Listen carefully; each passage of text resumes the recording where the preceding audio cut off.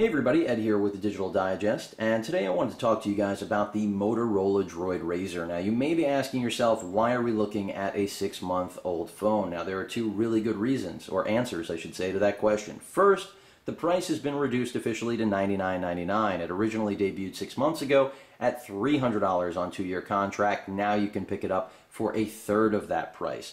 May not seem like a big difference to many of you, but considering this is only a 6-month-old device that was a flagship phone with really high-end specs, it is a pretty good value at this price point. And I can say that not only from a spec perspective, but as an owner, since I have been using this phone since launch.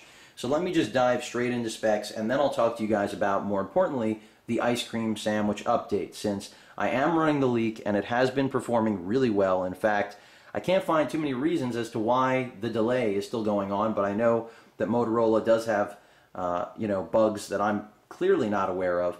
In fact, I think the web top upgrade or update may be one of the reasons that this hasn't been released yet. But speculation aside, again, for $100, you're looking at a 4.3-inch Super AMOLED QHD display, so not HD like most of the top tier phones out there that are running 720p resolution now, but still, in my opinion, right up there with the best of them in terms of quality and, of course, screen size, because all of those new 4.65-inch displays and 4.7-inch displays are including the soft buttons. In other words, you will no longer have capacitive buttons. They will be built into that screen. So essentially, you will be, in many cases, losing that extra screen real estate when you need to use any kind of control buttons. Of course, when watching video, you won't. Moving away from the screen, you've got a 1.2 gigahertz dual-core Texas Instrument chip, a 4000 series, I believe. Still a very competent processor, but really not in the same league as what you'll find with things like the Qualcomm S4 or the Tegra 3, which is obviously quad-core, or Samsung's Exynos quad-core chip that will be debuting with the Samsung Galaxy S3. Of course, no indication that that'll be coming to Verizon, but just want to give you guys an idea of where this processor stands. So, very capable dual core, but clearly not in line with the newest, the latest and greatest generation of chips, but not far behind either. Really can handle just about everything you throw at it. Of course, as I mentioned, ice cream sandwich imminent. For those of you that have been waiting, the good news is that from what I understand, the update to 181, which is the bug fix pre-ice cream sandwich, will officially start rolling out tonight. So that's really good news if that's the case, because that means ice cream sandwich will probably be hitting us really, really soon. Of course, you can download the leak, but no real point. I've been using it for several weeks, and it's just been a pleasure, so I'm really looking forward to what's in store. As far as the rest of the sensors, specs, you've got a 1.3 megapixel camera sensor up front for video chatting, video conferencing, really good quality. 8 megapixel sensor on the back with an LED flash, also really good quality in my opinion. You also have 16 gigs of internal storage. Of course, you can expand that with a micro SD card. I have a 64 gig SanDisk in there right now. Highly recommend picking up one of those. They range from around $80 to $100 and change. The battery is internalized. You cannot replace it, folks, and it's a little under 1800 mAh. If you don't know what that means, basically you're not going to get through a day. You will need to plug this baby in or have a battery pack on you, but really not such a big deal considering most phones these days, even if they have replaceable batteries, really don't do much better on battery life than this phone. So no different than carrying an extra battery, a power pack, similar. Obviously it can't be put in the phone, which is inconvenient, but I think most of you out there who especially do care for the aesthetic and the entire package really won't care. After all, that's why the Droid, the RAZR Max, was launched with almost twice the capacity battery, but I'm not going to get into that. Also, as I mentioned before, of course, you have that storage expansion. You've got HDMI out, Bluetooth, Wi-Fi, pretty much everything that you would expect. So let's talk a little bit about ice cream sandwich. I think that the phone has been reduced tremendously in price, even though it's only 6 months old, because obviously so many other versions. I mean, you've got the RAZR Max that came out 2 months afterwards, and now you've got the rumored RAZR HD, which will bring together all of the best features of what Motorola has done in previous and now hopes to in future products to the table. And a lot of people feel a little bit burned by that. But in my opinion, it's the nature of the business. Smartphones keep rolling out. Companies have to make money. I'm not personally in love with their roadmap and how quickly, or I should say how small the windows were in between launches. But the fact remains that if the end result is that those who have waited can pick up a device like this for $99.99, I can't really be too upset with Motorola or Verizon in this situation, nor can customers that are brand new to Big Red or are existing and looking to upgrade to what I consider a really high-end phone, and it's a device that will be able to hang with most of the new competition, despite their HD screens, higher rated cameras, and possibly quad-core processors, which to average users really don't equate to much. So let's talk about ICS. I've given you guys enough about specs, pricing, all of that good stuff. So ice cream sandwich. This Super AMOLED, which again I can't say enough good things about. It does have its flaws like any other device, but they're negligible at best. Everything has just become buttery smooth on this device since ICS rolled out. Again, those capacitive buttons won't be here anymore. As you can see, you've got a microphone pinhole right here. If you're wondering why this phone has a little of a high gloss finish, it's because I do have a skin over it, best skins ever protection, really just so that when I put it in my pocket with keys, I don't have to worry about anything getting scratched. Of course, I do also carry this in a OtterBox Commuter Series case. The Defender, a little too bulky for me. But back to the phone. Performance-wise, you can see if I jump into the app drawer, really smooth. And that's what we've come to expect from ICS. In fact, I found so few bugs with this, I really am not sure why it hasn't been released. I know I said before, maybe it's web top development that needs to get out of beta. Whatever it is, really like what I'm seeing so far. I'll jump onto Chrome, obviously one of the good benefits of being on ICS. Also things like the Time Warner Cable app I utilize.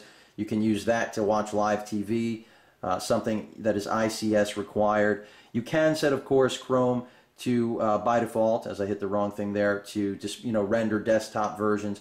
As you can see, really quick, although it does need to buffer. Keep in mind, Chrome is not flash enabled, but really smooth, pinch to zoom. I mean, everything here just looks great. If you scroll smoothly, it's just perfect. If you try to flick down page, though, it does, as you can see, need to buffer a little bit. Let me go ahead and show you guys the stock browser, because after all, that one does have flash, and it is relevant to say the least. Let's go ahead and navigate to CNN. We'll see how quickly it loads. And, looks pretty fast. Everything's in line. This is, of course, the mobile version. Let's go full site.